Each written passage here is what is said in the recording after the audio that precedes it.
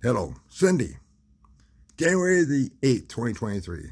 A day to be thankful. Boy, do I have a lot of things to be thankful. I'm thankful that I'm me.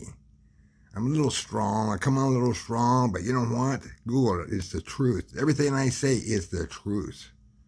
Some people cannot handle the truth.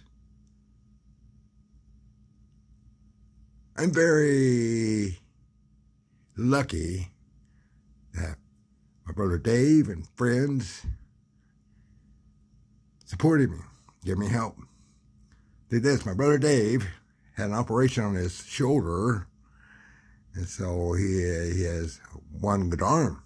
You should have seen us getting that love seat out of the back of the pickup, Miss Anger, put it on a dolly and carried it in this home. It's too high, so we had, it was just a pain in the ass, but we got it. My brother Dave, what a guy. I love him very much. Thankful for him. Think this, we never have an argument in our life. How's that? Well, today's laundry day. Yeah, they do laundry here. Clean the room, everything else. So, what am I doing today? Well, I do a morning exercise routine, do some meditation, and I go down and eat breakfast. All the people here are great. Staff and the people who are living here. Met majority of them. And very interesting. Everybody here has a story. A lot of them grew up here in Modesto and went to Davis High School like I did. Pretty interesting. There are also a few veterans in here. We've been getting along great. You know, the American veteran. Nice home. I'm glad I found it.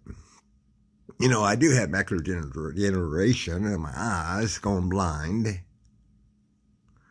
But these people make me feel welcome. They don't make me feel like a relative. They make me feel like a friend. So, there you go. An update. And little by little, I'm converting this place into my place.